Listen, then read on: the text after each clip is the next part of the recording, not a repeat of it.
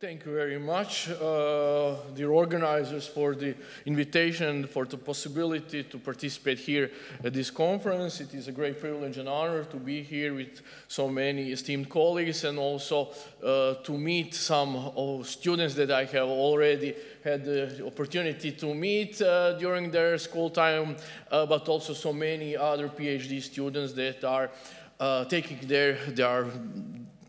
having their PhD written here.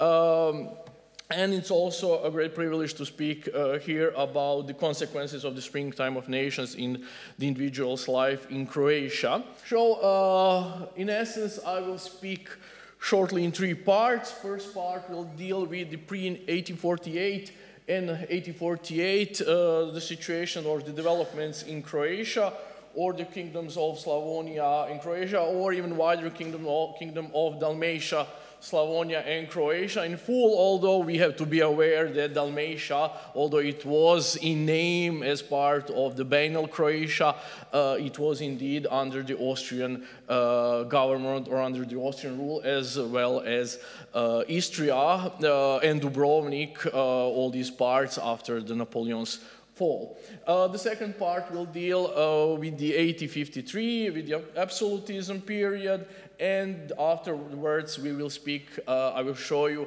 about the developments after 1861 and the development of a separate autonomous Croatian legal area, or the Croatian legal system, which until this period was practically one legal, as we call it in Croatia, Croatian-Hungarian or Hungarian-Croatian legal system existing during the previous period from the joint union from 1102.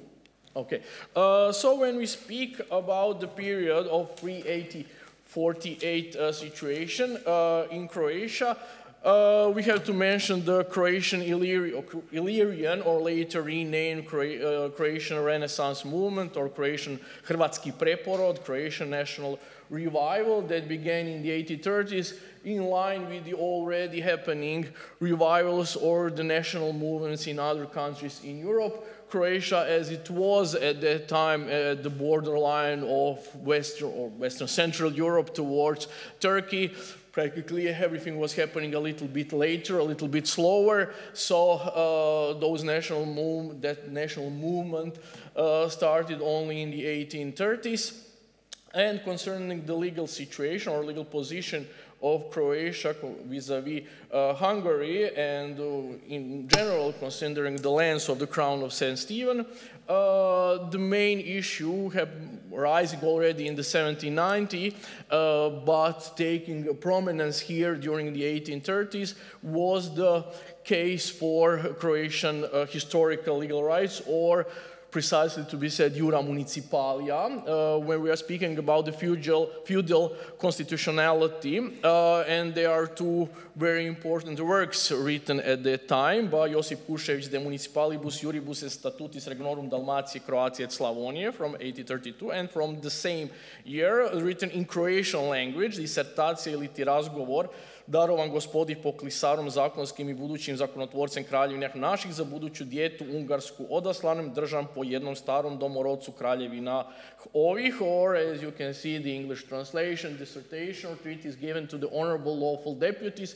and future legislators of our kingdoms delegated to the future Hungarian Diet by an old patriot of these kingdoms in 1832, and the main issue at that time was the question of the official language and the dispute about the use of Hungarian or Croatian, or better say at that time still Latin language in Croatian lands. When we speak of Croatian lands, I'm referring to Kingdom of Croatia and Slavonia, more specifically, full title again, Croatia, Dalmatia, Croatia and Slavonia. Sometimes this can cause some confusion, especially this Dalmatia part, but as I say, also sometimes called Banal Croatia, as it was the under government of Ban. In general, when we are speaking about the political or legal situation in Croatia, here we had main programmatic documents on Jura Municipalia as the basis of Croatian autonomy, autonomous rights within Hungarian kingdom or the kingdom of the lands of the Crown of St. Stephen.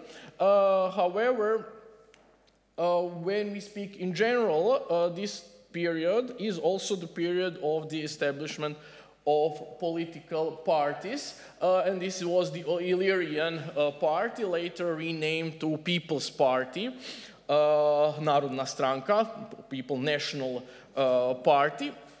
And concerning the national movement, we can notice, and this is for me something that should be stressed, that Croatian national movement was based on the alliance between the nobility and the urban intelligence. However, the dominant element was the nobility, meaning the conservative element in the defense of municipal rights, but in general, rights of the nobility concerning the their serfs and other rights belonging to the nobility. However, bourgeoisie was still in its infancy, and all the ideas of present before in the French Revolution and so on were really weak in Croatia at that time, because practically the economical situation was not at that level as it was in the Western Europe.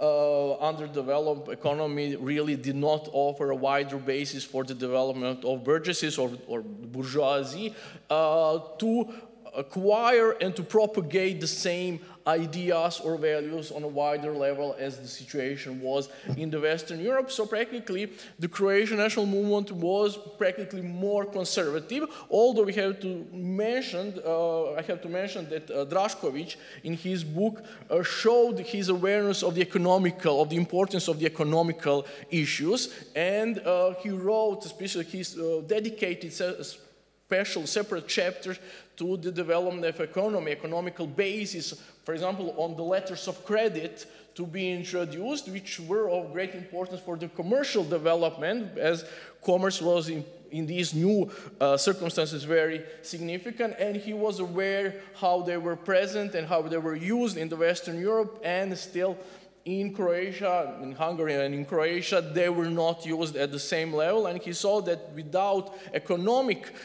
development or this satisfactory level of economic development, there could not be built this liberal bourgeoisie or also political movement.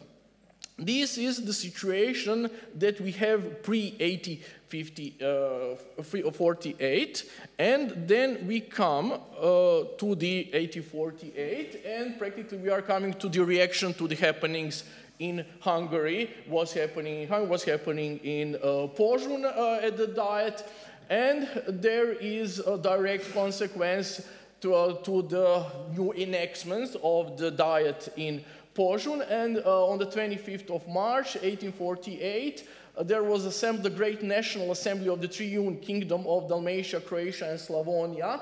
But practically, this was the unofficial assembly. This was not the official assembly. This was from people from different venues or parts of the population who came together and proclaimed the basis was the old Diet, but it was wider with the inclusion also of the liberal bourgeoisie, and they made the demands of the people, especially as a reaction towards the enactments in the Diet and the Pozsony. And we can see that one of the demands was that Josip Jelačić would be appointed as the Ban in Croatia. However, he was already appointed as the Ban on the 23rd of March. So practically they are writing their demands on the 25th, but however, the emperor, he already appointed him on the 23rd of March, 1848, until he came to Croatia, took full power. It was only in April 1848, and he started to impose many regulations. Some of them we will see are given indirect reaction to the Hungarian laws, for example, the abolition of serfdom, practically because there was fear of the revolution of serfs in Croatia, knowing of, or if they got to know about the abolition of serfdom by the Hungarian Diet, they would probably react or rebel about the nobility, so he abolished serfdom in Croatia separately. He made this regulation, which will be sanctioned later by the Croatian assembly, and this is the official assembly that was convened on the 5th of June 1848. There was by the Ban's Council, by the Ban Jelačić Council, established a new election order, which was very wide, something similar to what we had, what you already mentioned, what happened in Hungary. And there was convened Croatian Sabor, or National Diet, on the 5th of June 1848, which convened in 2 sessions until 9th of July. It had a very wide legislative activity. It brought a number of laws. However, none of them, or one of them, was only sanctioned by the king, and this was the Article 11 of 1848 on severing the ties with Hungary. So practically among all the other laws, this was the only one that was sanctioned. However, the importance of these acts would be that they foreshadowed, especially in one element, on the establishment of different committees of the assembly, of the diet. They foreshadowed the later reforms and the transition to the organization, and in that sense we can see that this short-lived, practically a month in session Sabor started the legislation that will follow on in 1861 and will make the consequences for the further development of legal situation of Croatia and in Croatia. The acts of the First Civic Sabor of 1848, so with the inclusion of the liberal bourgeoisie, was the fact that they confirmed all the regulations enacted by Jelačić until the 5th of June, when they convened on the 6th of June. And one of the most important, when we're speaking about the individual's life, was this abolishment of serfdom. That was first given on the 25th of April. As I said, this was one reaction practically, and this is what I wanted to know, to pull these lines, that for example we had first quite conservative nobility who didn't think about abolishing serfdom, but after the serfdom was abolished in Hungary, they had to react very quickly, and they abolished also the Ban Jelačić abolished the serfdom in Croatia, and the Croatian Diet, Croatian Sabor, sanctioned that and practically introduced a new law act on abolishment of serfdom. There were some other acts as well, for example, on the regulation of relationship, special acts on the relationship with Hungary, one, the other with the regulation of relationship with Austria, but also concerning Croatia, important are the act on the military border, where it is proclaimed, but this is just a proclamation, there were no strict consequences, meaning that they said that military border is an inseparable part of the Triune Kingdom. However, there were no consequences specific. It was just a program towards the king or to declare that military border is part of Croatia. However, in fact, nothing changed there. Neither the king confirmed that law. Also, it is interesting to notice the act on the union with Serbian Vojvodina, which was made, and as part of that act, part of Srijem, the one closest to the most eastern part of Srijem, was given to Serbian Vojvodina, was practically ceded to Serbian Vojvodina, but under the condition, or to be more strictly legal terms, under modus, in Roman legal terminology, of the unity between Serbian Vojvodina and the Triune Kingdom. So practically Srijem was given under the condition of this future joint position within the empire. And in the end, one important element was the manifesto of the Croatian Slavonian people, proclaiming the autonomous rights of the kingdom of the Triune Kingdom within the empire, and the program for future legislative activity of the Sabor, but also as a manifesto towards the king and towards the other nations within the empire. When we look in general, mostly the legislative activity dealt with the public law regulations. I would say international level, meaning intra-national, not international as we think today international, but meaning regulating the relationship between Croatia and Hungary and Austria and military border and Dalmatia and Istria, practically this part regulating the relationship with Austria, and also, as I mentioned, with Serbia and Vojvodina. And the main goal, the main aim was safeguarding the Croatian historical state rights. Private law was not in the center of the laws, was not regulated in the laws that were enacted. However, we should notice that there were created a number of parliamentary committees to deal with the internal matters and draft act proposals, also regarding private laws. However, they were not enacted as the Sabor was disbanded after a short period of time. So after this, in general, it has been already said about the Constitution 1849 and the absolutism. Following this, the new constitution, and this is a period where the reforms come from above, and this is another form of external element or the external influence that in Croatia we will see a reaction and a separate development. Most important of these new changes are the introduction of the principle of equality. Also, the principle of equality of all citizens was already introduced in 1848 with the demands of the people, with the laws of the Croatian Sabor. However, most important for an individual's life was the introduction of the ABGB on the 1st of May 1853, which had primary importance. So, for example, when we look at the individual's life, these are most of the relationships that he enters into are private law relations, and private law relations that are dealt with the ABGB. So practically this was, I would say, the most important element or the most important consequence for a private individual in his private life of the 1848 development. Although also what I would stress here concerning the importance of this introduction of ABGB is this fact that with this we have a full reception of Roman law tradition in Croatia, in Croatia as such, or in the Triune Kingdom, because practically when we look at the reception in the period before that, it was only partial, because practically Croatian or Hungarian customary law, as it was based on tripartitum and later laws, was not the received Roman law as it developed in the Western Europe. Practically, we can see traces of this reception, of the changing of the legal idea or the legal mind around the mid-18th century.